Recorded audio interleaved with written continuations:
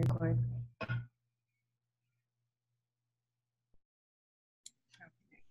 Ready when you are. Good afternoon, everybody. Oh, wow, there's a lot of people. Wow. Hi, everyone. My name is Debbie Cargison. I'm a 10-year member with Leaders Recognizing Leaders, and I'll be hosting our first ever town hall virtually today. So Leaders Recognizing Leaders, we're an international nonprofit. We mentor our youth, we serve our communities with food drives, and we fundraise for scholarships and so much more. Normally we have our annual galas every year, beautiful black tie events, and we raise money for our kids. This year, of course, not gonna happen. But we decided we were brainstorming and we thought, how else can we impact our community, help everyone around us? So we decided to hold these virtual town halls. Hopefully we're gonna have more every month, but today we have an extremely special guest, and we have panelists, we have students, we have community members like you, and we're gonna discuss really pressing topics that we see every day. We're gonna discuss social justice, racial inequality, the global protests and reform we've seen here and around the world, and the hopefully hopeful future of our world. We have special panelists today that are going to ask questions to our special guest. We'll announce in a little bit. We have students, we have community members, people who've made a difference, activists. Many people are on with us. To our audience, if you have any questions for our special guest, please in the chat at the bottom, you can type your name and your question and we'll call you at the end. So this is our first town hall again. So we give a huge thank you to all our participants, our sponsors, and specifically Microsoft for giving some prizes to our volunteers and our guests. To Edwina. Yes, so I just want to say hello, everyone. Welcome to our call today. This is so exciting to be able to see all of you here live. We are certainly stretching ourselves to be able to connect with social media at its finest. So special thanks to all of our speakers today. We really put this together in a moment's notice because of all of the individuals who have confirmed with us. They all have very busy schedules. There you go. So we all have very that we continue to have these types of conversations. And of course, as you know, we're always going to have people who are coming in and trying to shut down the show, but we had a practice run, and so we're ready for it. So special thanks to all of you, and in particular to our Microsoft partner for providing us with some amazing gift cards for our class of 2020 student leaders. So thank you.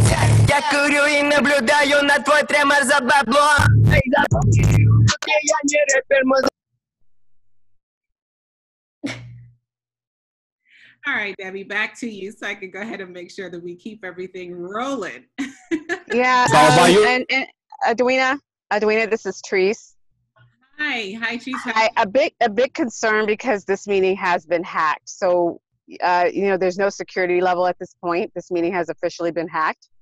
Okay. Do you have any alternative at this point? Because I am concerned. Okay. We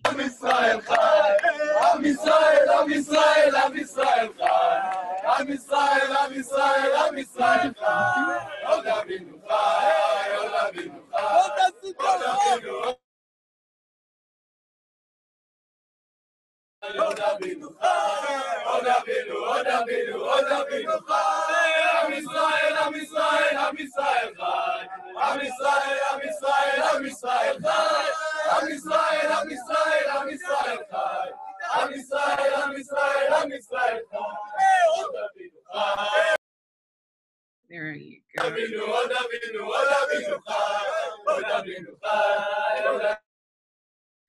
Okay.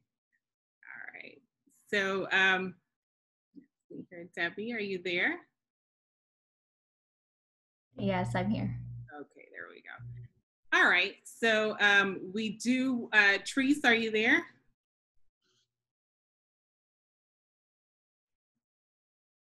Okay, I think we may, okay, have her. I'm here. I was on mute. Hi. So we, Yeah, go. you have any other concern at this point, or do you want us to? No, well, because Microsoft, I just have to be super careful, and want to make sure that everybody is safe. That's my biggest concern, right now. And so when a meeting is hacked like this, I just want to make sure that there's safety. That's all. So Okay. I think we're okay. All right. And I can share my video. What's happened, ironically, at the same time, we've all had to leave our place because there is a fire. So I had to go to the car. I have no idea what's going on here. So I may just have to go on mute and figure out what is happening, because they are asking us now to leave the garage. I left my house and now, so give me just a quick moment, because I'm so excited that I'm not going to allow any of these things that are happening this morning to deter us from this amazing event that you pulled together. I'm super excited. Give me one quick moment. Let me speak with the fireman over here, and I'm going to get right back on. Just a moment. Not a problem. So with that, we're going to pass it back to Debbie and go ahead and give Dr. Davis Jerome an opportunity to get started. Yes, Dr. Jerome, if you could please unmute yourself, and you can give our opening remarks. Well, what an exciting day this has been. Thank you, leaders, recognizing leaders, Dr. Edwina Ward and staff. And thank you so much to UNA Broward's own Dr. Marilyn Lamech for making this collaboration possible. Hello, everyone, and thank you all for joining us today. I am Dr. Eileen Davis Jerome, the president of United Nations Association of Broward County. I'm the Southeast Regional Representative to the National Council for UNA USA, a member of the Broward County Human Rights Board, a member of the Broward Refugee Task Force, international educational consultant. I'm thrilled that I have led groups to over 100 countries, all 7 continents, and my passion is reaching out to youth and learning about education and cultural institutions. I'm a very old lady. My social security number here is 1. As a child, I was a foot soldier marching with Dr. Martin Luther King, believe it or not, on the historic March on Washington in 1963. And I'm very happy and honored to say that I hosted in May. Some people who are on the call now were on the call we had in May for the UN 75 Broward County, Florida consultation.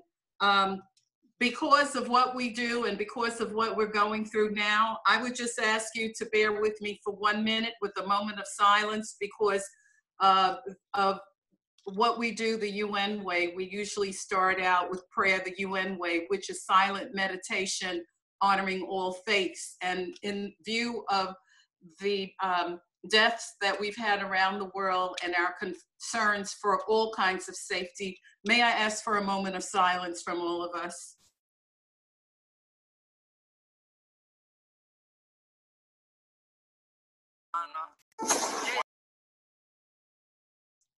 Thank you. Can you hear me? Can you hear me? Yes, you can. Go ahead. The United Nations was chartered 75 years ago to help establish collaboration and cooperation among nations for the shared goal of peace. The United Nations Association, USA, was established by Eleanor Roosevelt, former US First Lady, to mobilize for civic action and to promote the mission and vision of the United Nations. We here in Broward and throughout the world globally, belonging to countries that are members of the UN, support the Universal Declaration of Human Rights. Our mission statement, the Broward County chapter of UNA USA, wants all community members to understand the work of the UN.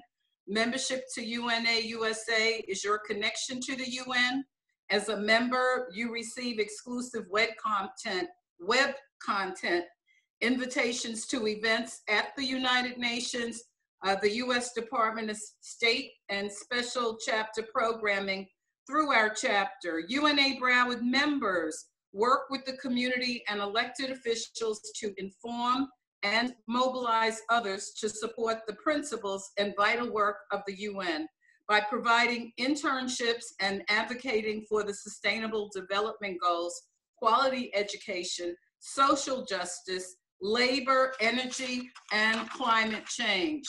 The UN is under the leadership of Secretary Antonio Gutierrez, and we draw connections between the local pandemics that we're suffering with climate change and bridging inequalities. We are all in this together. The UN supports Black Lives Matter. We support the work of the World Health Organization, WHO. A part of the UN 75th anniversary, and for the purposes of our chapter, we're including you in our celebration because today is indeed a celebration working with LRN. The questions we have asked is, what kind of future do we want to create? Are we on track to secure a better world? What action is needed to help to achieve a brighter future? And you, as global leaders of today and tomorrow, will help us to continue answering these questions by sharing your thoughts and suggestions via our discussions of how to empower young people to learn about youth engagement, race relations, and human rights. Now, when we had our consultation, areas of concern that we felt we would like to see addressed: less conflict, better access to health care, more respect for human rights, more environmental protection, better access to education, better management of international migration, more sustainable consumption and production, more employment opportunities, greater equality within countries and between countries, greater equality between men and women. UNA USA is proud that we as an organization have over 20,000 members, more than 200 chapters just in the US. We are a part of WFUNO, the World Federation of UN Associations, and we invite all who are on the call, all globally, to become a part of our organization and to continue these discussions long after we finish today. I will put in our chat a link for those who would like to join. Membership for those students 25 and under, absolutely free. Introductory membership in the US for our adults is $25. So with that being said, I just want to say major responsibility. If you're old enough, be sure you register and vote. If you're in the USA, be sure you finish that census, the US Census. And God help all of us throughout the world. Thank you for the youth of today and those on this call. I yield. Thank you so much for your patience. Thank you, Dr. Jerome. Thank you so much. Now we open up the floor to Dr. Peren Sabajnu. She is one of our chairs, so please take it away. Hi, everybody. Thank you for joining this wonderful session with our group of speakers, lending their valid and much needed expertise during these times. My name is Dr. Peren Sabajnu, and I am the Vice President of LRL. I would like to introduce the founder and president of LRL, Edwina Ward-Seslek. Her vision continues to inspire everyone, and I'm very happy to bring this forward to her. Thank you. Thank you so much, Dr. Peren Sabajnu. You know, I just want to say thank you all for everyone participating. The mission and the purpose of Leaders Recognize Leaders is to teach youth and young adults ages 15 through 25 how to be leaders and young diplomats, reshaping their mindset for community service, educational development, and global communication in local, national, and international communities. This organization has such an exciting opportunity to connect with great partners such as the UNA, simply because our mission statement is definitely one that we can connect to and we can relate to, because our goal is to continue to work together as one in one fashion. So the organization is located in Nashville, Tennessee, our founding location. We have a chapter in Ghana, Africa. We also have a chapter here in Fort Lauderdale, Florida. We're so excited to continue to expand our outreach. Super excited to always have great partners such as Microsoft, who has been very supportive over the years. And of course, the very unique and significant namesake, Mr. Ndaba Mandela, who will join us very later on in the call. So just want to say thank you all for your participation. Thank you for all of our team members. This work, you could not have done this by yourself. It is definitely a team effort. And so I just want to welcome you all to the call and thank you for our collaboration with Dr. Eileen. Also, thank you to Dr. Lamerick for participating and making sure that we all get involved and come together as one. So thank you all and welcome. Thank you, Edwina. Now I know Mr. Mandela is joining us in a little bit. Do we have Treese available with Microsoft yet? I don't think she's back on. Should we go on? Yes, you do. We're going to plow straight forward, but yes, I am going to hang on here just for a little bit longer. And thank you so much. Phenomenal opening. Go ahead, Ms. Johnson. Awesome, awesome. Well, thank you. Well, you know, so this is a testament that that we don't allow any circumstance to get in the way of opportunity for us to empower one another. It's been interesting that this morning, as I stated earlier, and I apologize for a little bit of this disruption, we are very big on security safety. So apologize this morning for some of the things that occurred on the call. And then on top of that, at the same time, we were trying to deal with a little bit of a personal matter that all popped up at the same time here. But we're going to continue to plow away. I have a mobile. I'm safe. I came to a park and was able to get out safely, and then we'll go back and deal with what's going on in just a moment. But again, all a true testament to the power of technology. And that is really what, you know, when Edwina and I were talking, what the big focus has been. LRL has been on the front lines, making sure that when it comes to human rights, when it comes to all of the things that we're seeing going on around us, the importance of us plowing forward to say that we know that education, that our ability to have access to technology, that the ability for us to make sure globally all around the world. In fact, I just got off of a call with our colleagues in Johannesburg to talk about a huge initiative that they want to do with women. There's a lot of things going on with women now. And our goal really globally all over the world is to make sure that women and children and all of those that don't have access, that we are empowering them as an organization, meeting them right where they're at. And so you're going to see us really talk about from entrepreneurship, from empowerment, around businesses, building from new ideas, and the ability really to partner. I know that I've been able to even work with Ndaba in past.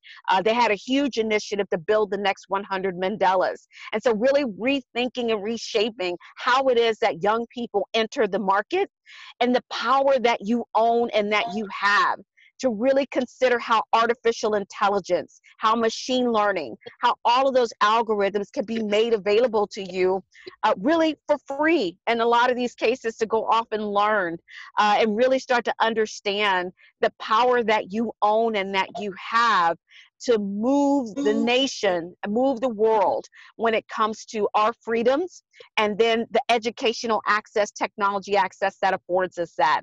And so I can't thank you enough. 100%. Again, the openings have been amazing. We want to do so much more. You're going to see an article that I can actually paste in the chat window, where Microsoft announced 2 days ago that we are going to be skilling up 25 million people globally all over the world, giving access to free tools, technologies to move them towards this digital era. And so this is really all the start of economic empowerment globally, to empower our women, empower our children, empower our communities, which there's a huge significant gap in the market because of access, because of all the things that we need to think about and deliver to make sure that we equalize the system. And so again, can't thank you enough.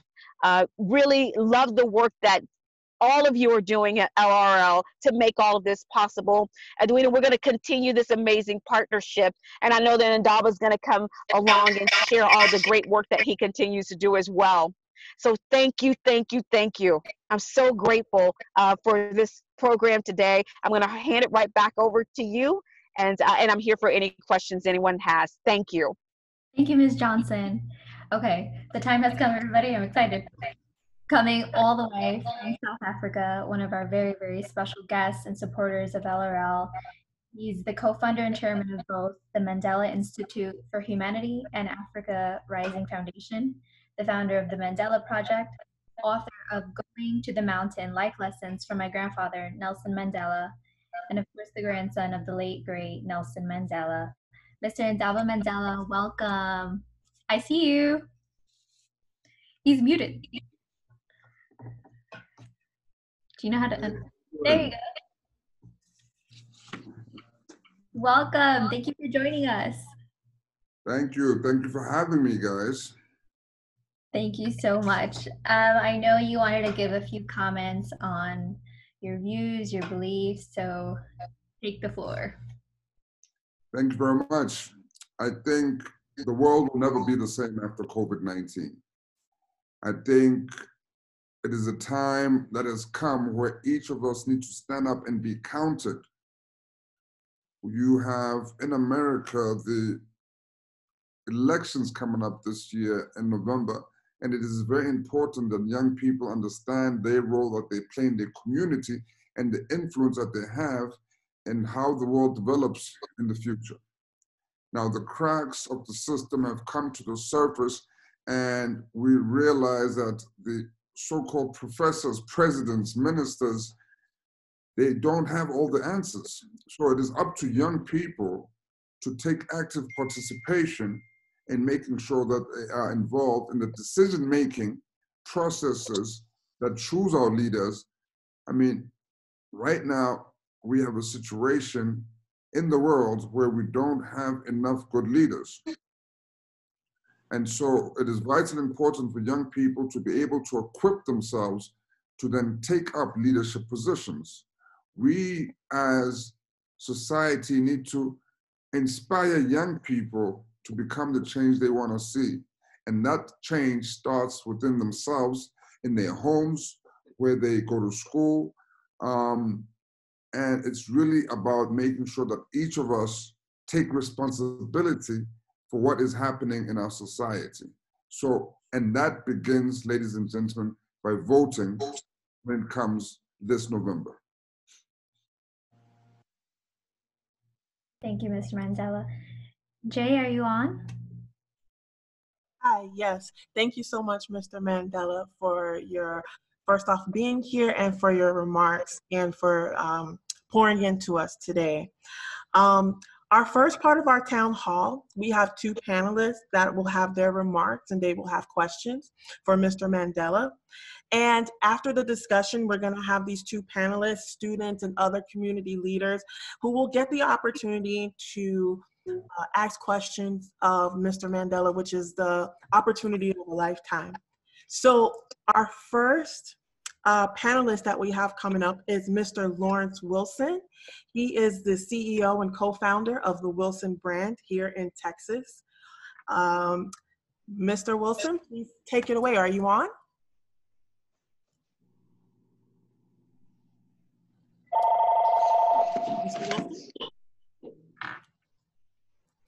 All right, while we wait for Mr. Wilson, I'm going to introduce our second panelist, who is Wumi Ojo, who is the founder of the Imani Help Foundation based out of Lagos, Nigeria. Wumi, are you on? Don't forget to unmute yourself.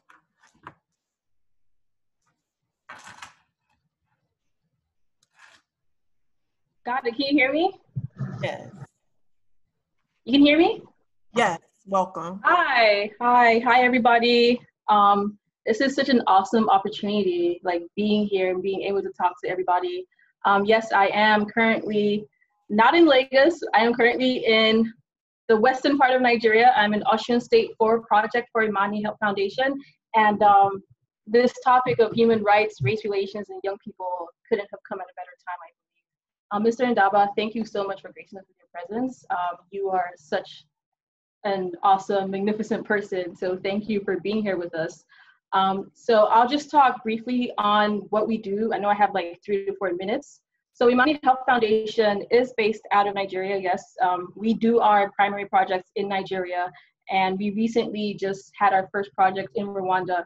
But what we do is we try our best to educate and empower adolescents and women in Africa. And our focus is on sexual abuse, sexual assaults.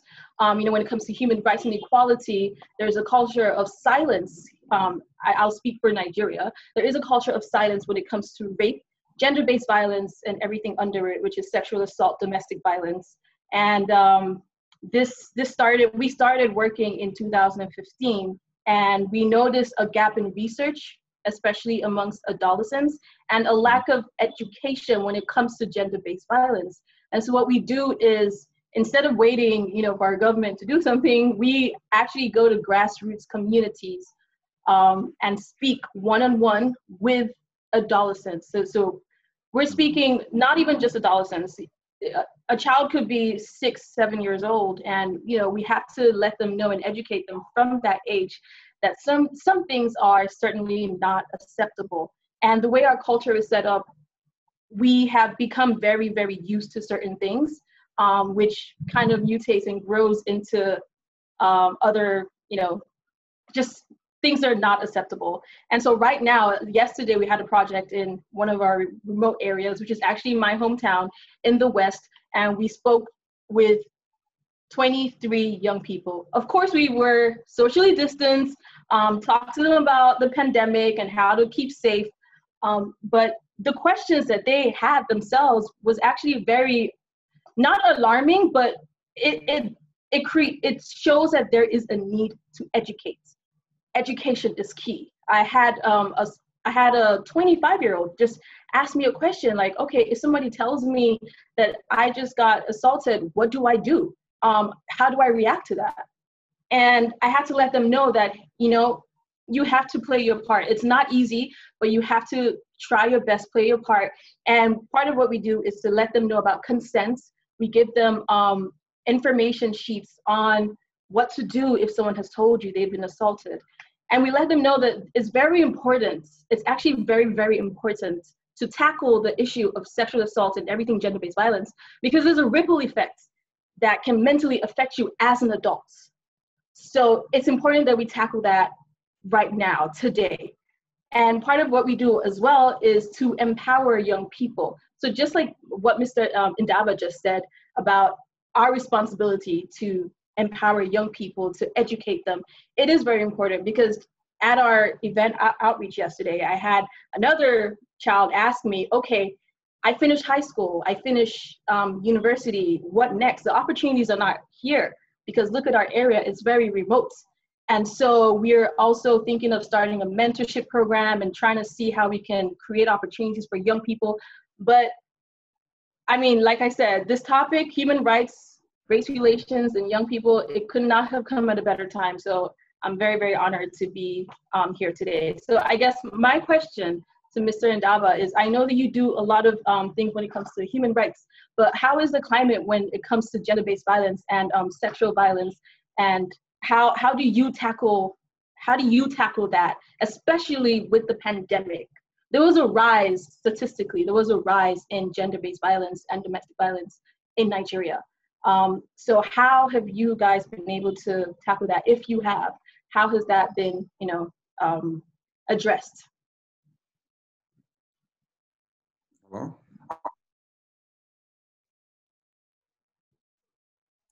Can you hear me? Okay, good.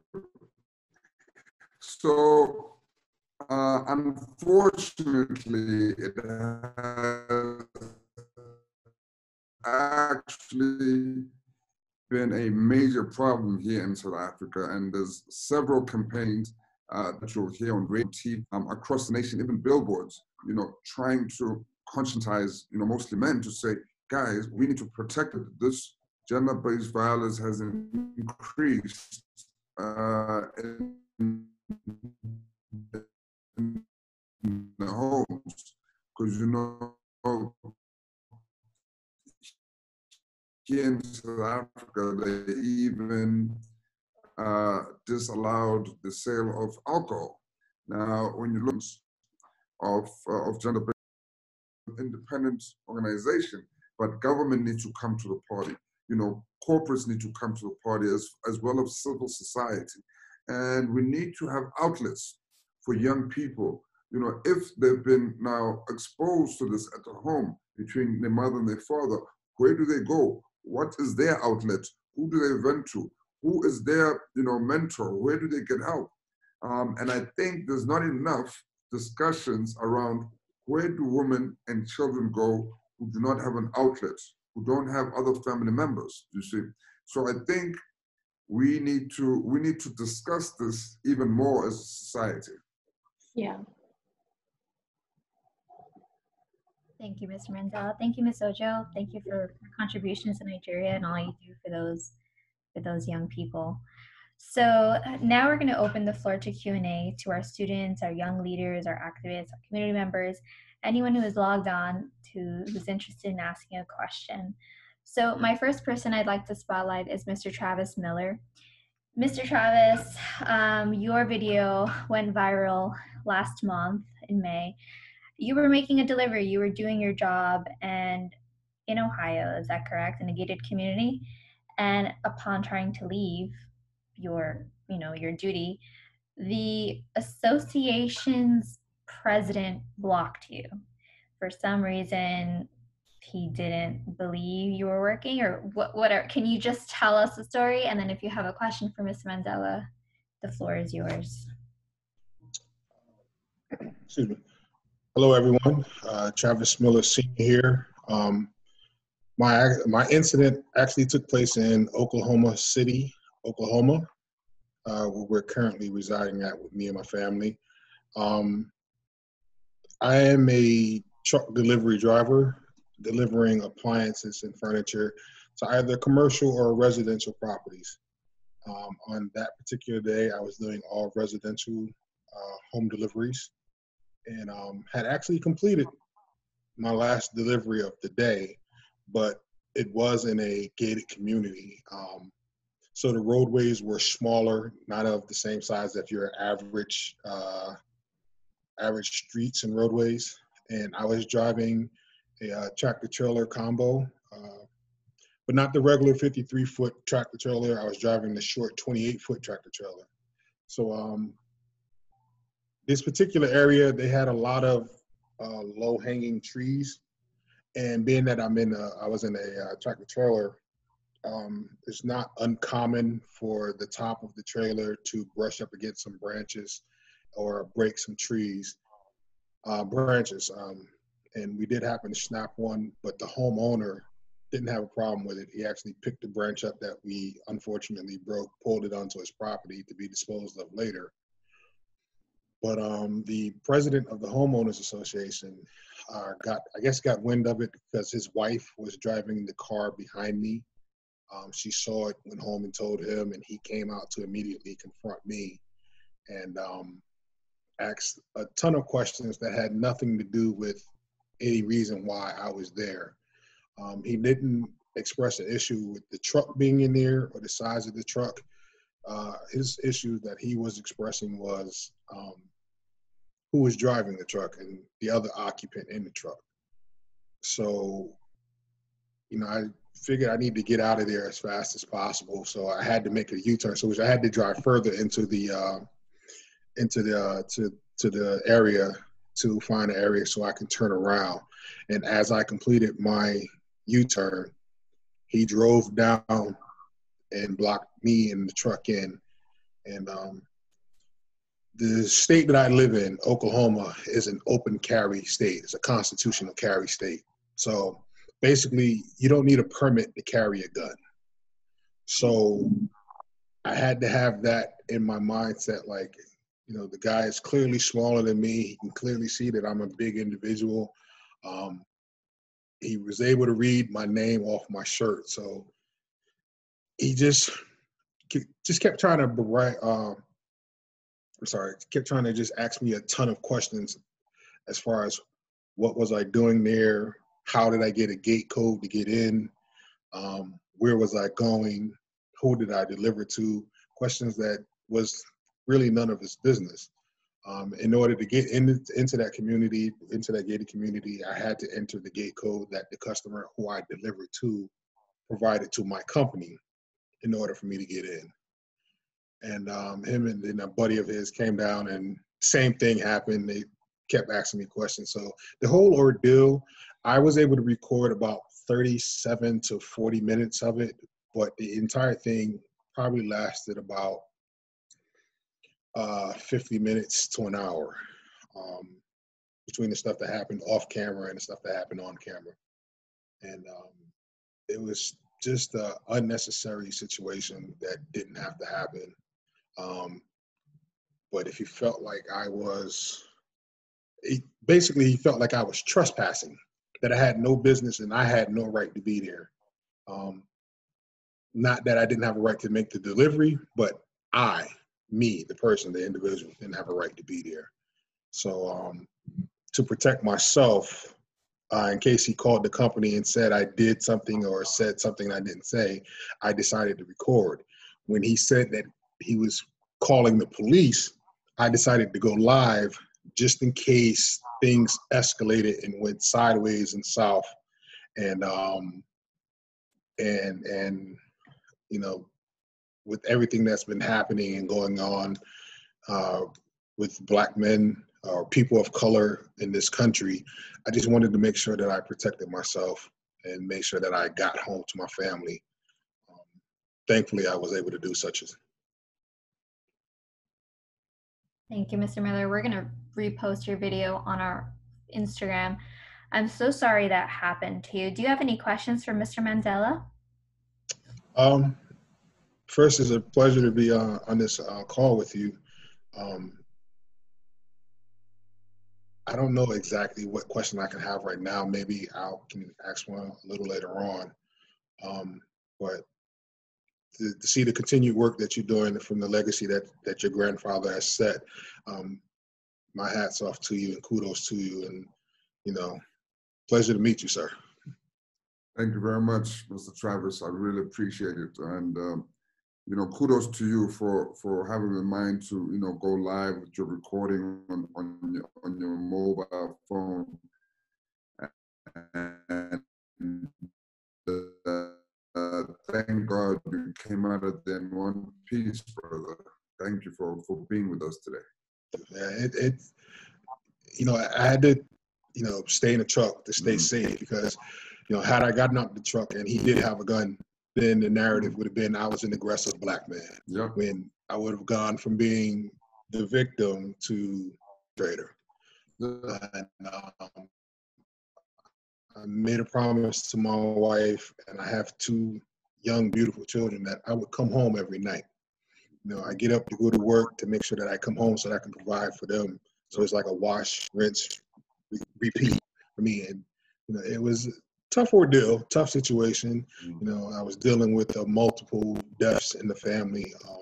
So my mindset could have really, if I didn't, you know, I could have been reactive instead of proactive, and God knows how that would have ended up. And, you know, I could have been another hashtag in between Ahmaud, Breonna, and George. And, you know, when I think of it, it talked to me and guided me through that situation at that time. Excellent. Thank you, Mr. Miller, for your story. Send it over to, we have Mr. Cody Hebel. He has a couple questions for Mr. Mandela. Go ahead, Cody. Yeah, I was wondering how we could diplomatically influence people such as our peers to make better choices in life without coming off as judgmental or confrontational.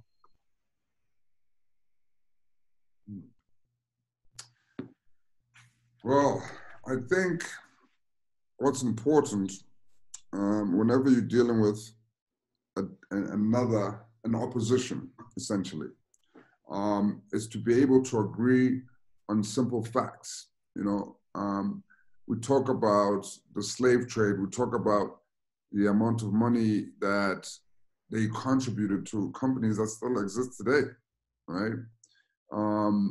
So when you talk about reparations, you're talking about something that is real, that is tangible, where there's proof, there's a paper trail, right? So if we're having an argument, ladies and gentlemen, we need to agree that this is a table and not a chair, right? Because if we're not able to agree on the simple facts and acknowledge what has happened in the past, then there's no ways of us going to be able to move forward.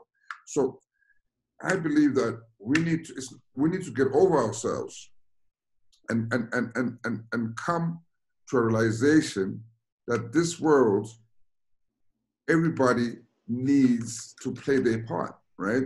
We are all equal under the law. And if the states or there are corporates or entities or parties that feel otherwise, then I believe it's time for America to have that difficult conversation about the white elephant in the room.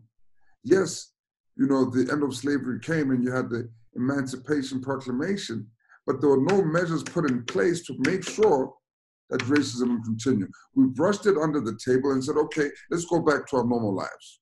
So for me, it's about having an honest, serious conversation and acknowledging the facts of what happened before we can actually move on.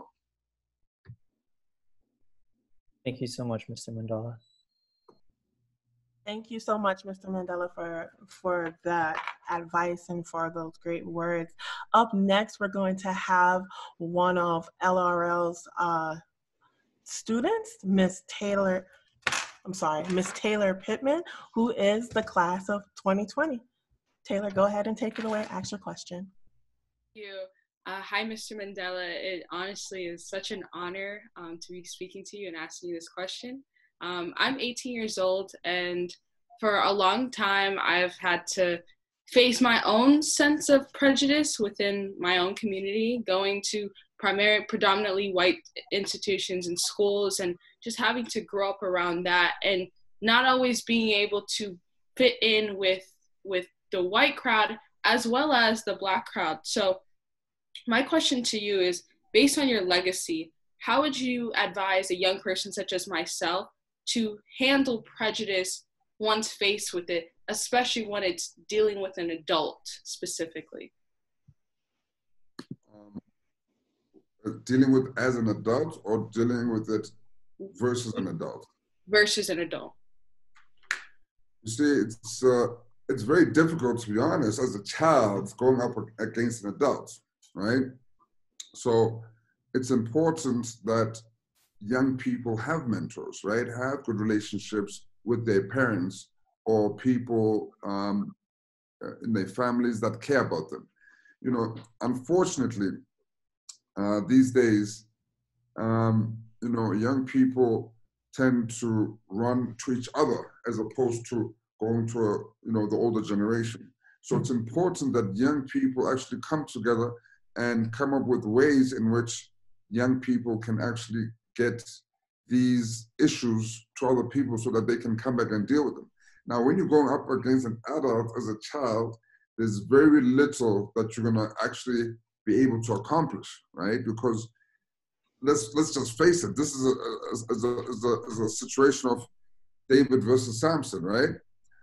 So for me, I think the obviously at home, that conversation, at school, that conversation is important, right? But you need to try, if you can, not be alone, right? So when you're walking, you know, home to the library, try and make sure that you're not alone.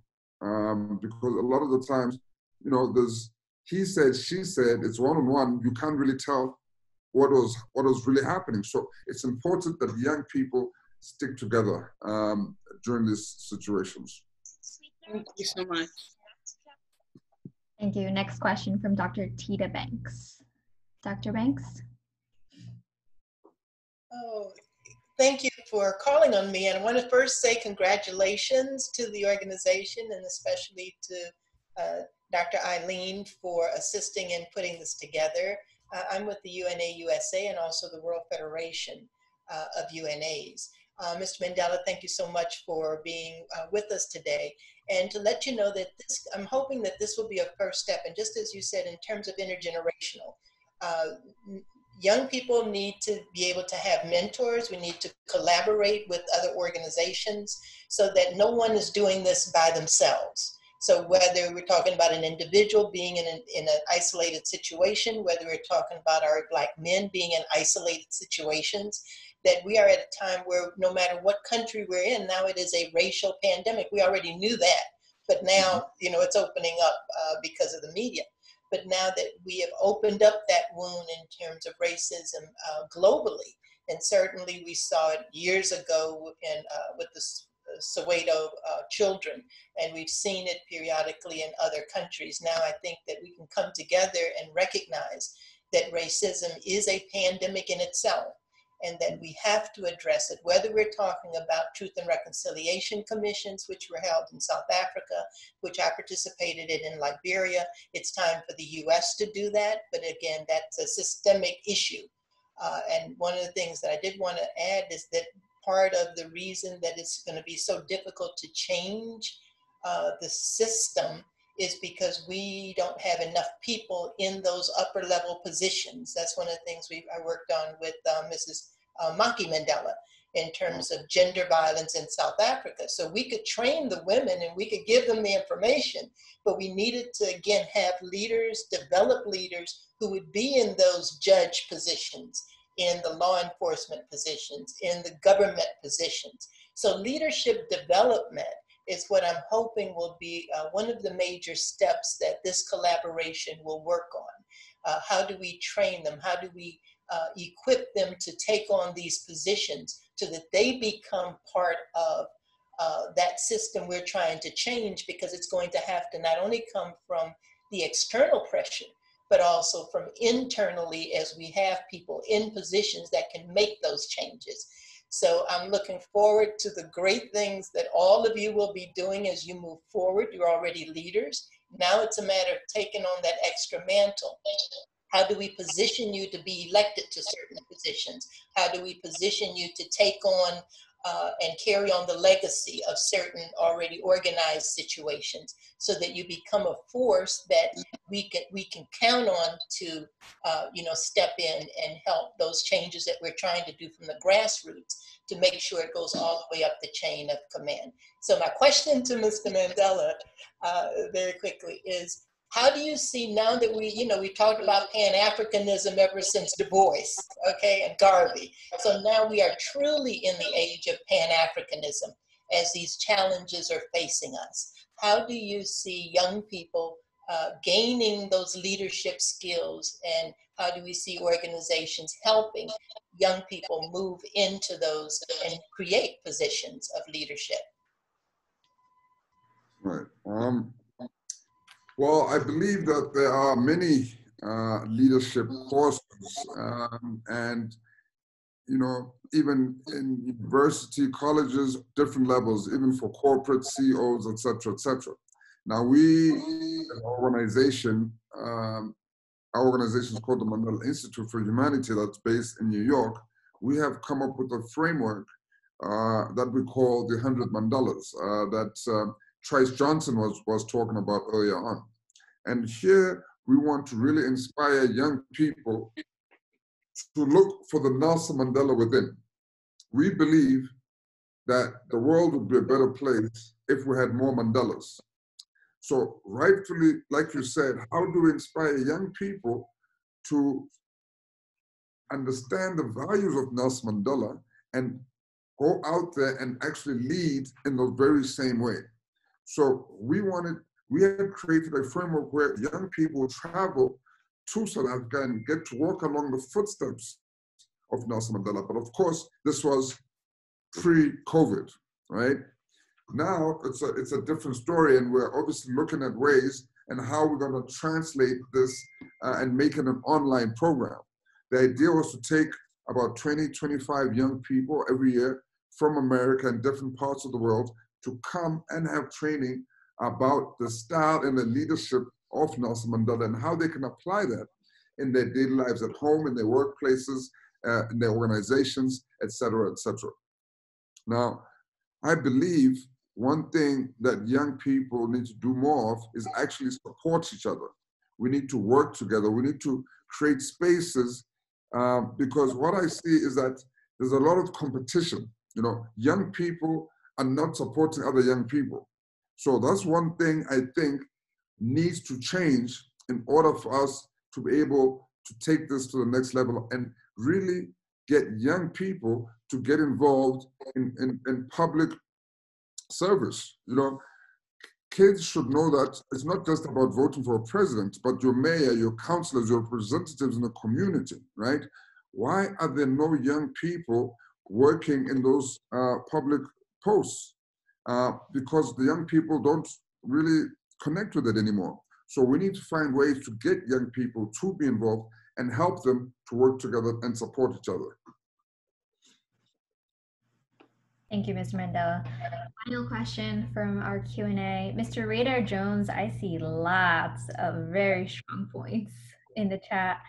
If you can just ask one question to Mr. Mandela, go ahead. No, just like I stated, I believe that like Black and people of color are victim of taxation without representation, meaning that like we have like a bunch of white people who get in the room and who are going to make like decision for Black people who never experience racism to the extent to which like gentlemen like Travis or myself who were arrested at gunpoint have experienced, but they're going to make decision for the positive change on my behalf without me in the room to pretty much share my story.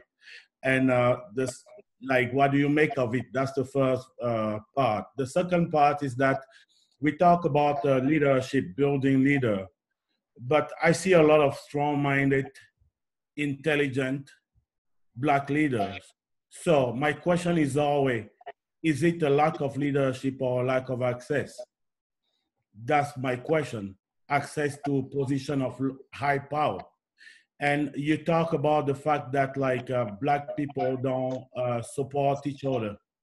Well, but that's kind of a dominant white racial dynamic that we internalize, talking about individualism. Do you think that I have a point in saying that? Thank you very much. Well, brother, we need to be the ones to change the system. We need to stand up and be counted. So that vote is very important because that vote determines who is going to be a leader and who's going to make the decisions that are going to be affecting you. Of course, we cannot allow the system to make decisions on our behalf because they know nothing about us, right? But we need to organize ourselves so that we can choose the right person to go and represent us at those high levels. But right now, unfortunately, there are no young people who even want to think about going into the field of politics, right? Every kid dreams of having a tech company and, you know, selling out and then getting a Ferrari, right? And having a good time.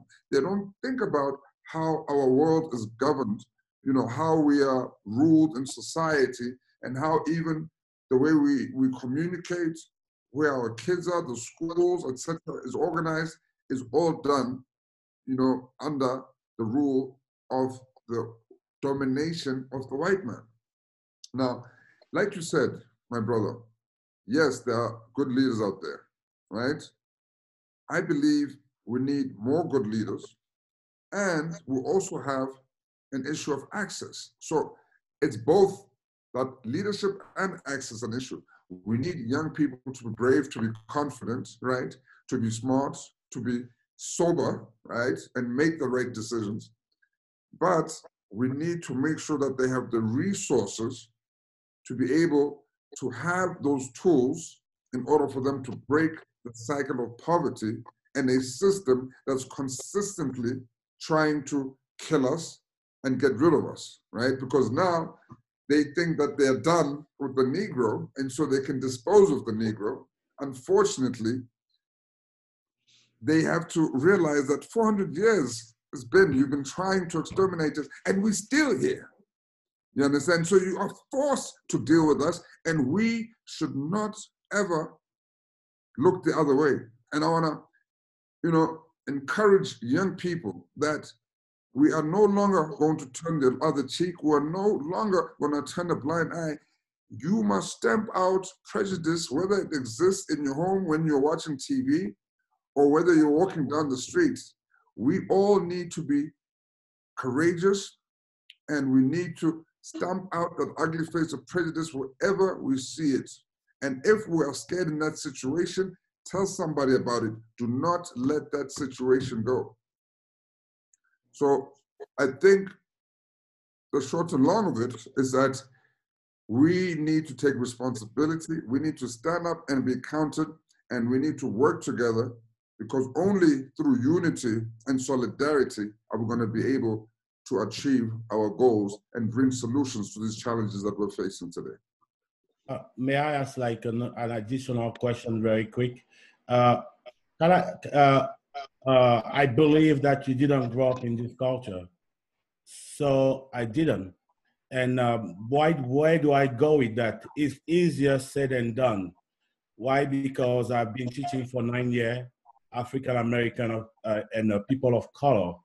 And I sometimes wonder when I see the trauma, what I would have been like in terms of like this kind of like feeling this inner power, this self-knowledge, that kind of grounded me in believing in things that you believe. I sometimes ask myself if I will have the same knowledge of self and love of self and this strong belief if I grew up in this culture and received that trauma. And that's why like I respectfully will say that like it's easier said than done. Why? Because I believe in mental slavery. In mental slavery that personally I don't experience because I didn't grow up in this culture. But the people who experience the transgenerational trauma experience that, and it prevents them to have like this big vision of unity. That was just a comment. Thank you, Mr. Jones. Thank you, Mr. Mandela, our participants, our students, our volunteers. Mr. Mandela, we hear you, we feel you, we're inspired by you and your family's incredible legacy. Now we all feel we have this huge duty to uphold social justice, not only for ourselves, our families, but our brothers and sisters like Mr. Miller, Mr. Jones, who face these things every day. It's tough. It's really tough to see all this happening today in 2020. So thank you again. We're just going to have closing words from Ms. Johnson at Microsoft, and we're good to go. Ms. Johnson? Is it possible that Eileen can say a couple of things as well? Absolutely, go ahead. I want to thank Mr. Mandela and all of the panelists on behalf of UNA USA. And I'm thrilled that our fearless leader from UNA USA, our president and Wafuna leader as well, the Honorable Dr. Tita Banks, for being here. I just want to add that having worked for many years with both the New York City public schools and having visited the schools in South Africa over the years, I hear and feel what you're saying. And I truly believe that our communities are rich with culture, and that whatever we do in the schools, including the Mandela School projects in New York, that keeping the community involved, keeping the churches and religious organizations involved, and making sure that our students always have role models. Here in Broward County, UNA Broward is collaborating with the NAACP, the Urban League, and many other cultural organizations in bridging inequalities.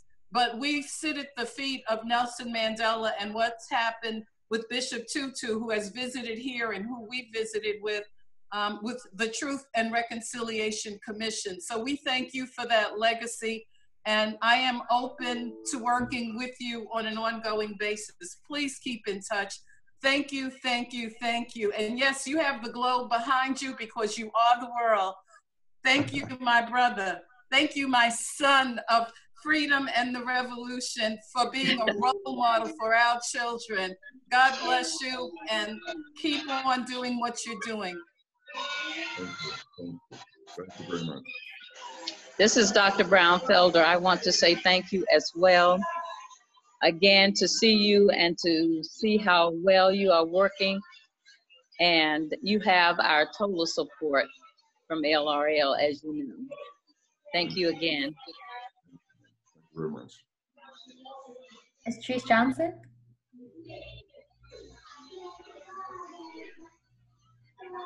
Or Edwina, Dr. Ward?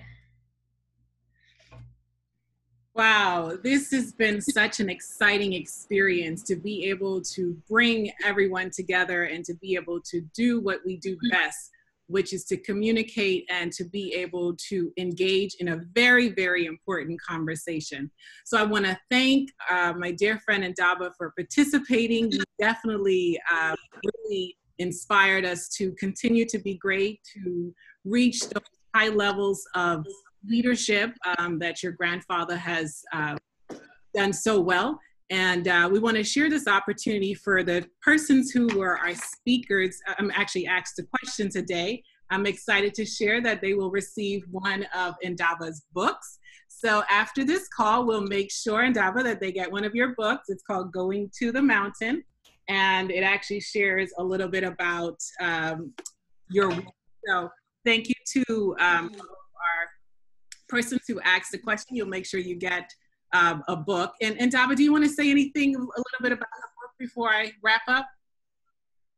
Well, I just want to say I wrote this book in 2018 when it came out, when it was released, really to, connect Nelson Mandela to the next generation of leaders. We know Nelson Mandela as a revolutionary leader, as a president, statesman, but I wrote this book from the perspective of him being a grandfather, because all of us can relate to having a grandparent. And I talk about how I moved in with him from the age of 11 years old, and he was such a disciplinarian. He was such a figure in my life. And so I wanted to share that with the world and hopefully inspire the next generation of Mandelas, not just in Africa, not just in South Africa, but across the world, because I believe that there is another Mandela on the horizon. Most definitely. So I'm so looking forward to us continuing this conversation. For all of our class of 2020 students who are with us, we want to make sure that we celebrate you as well.